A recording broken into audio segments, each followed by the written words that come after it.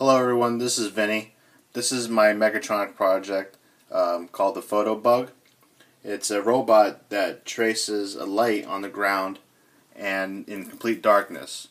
And it's a representation of what a robot is. You have a sensor, which is these photoresistors that detects light, and we have actuators that are these 1.5, 1.6 DC motors, controlled by a 555 timer and with a power source. So these are simple. It's a little robot that's really fun to make with soldering all the components together and learning how all these things work. It's really fun to do.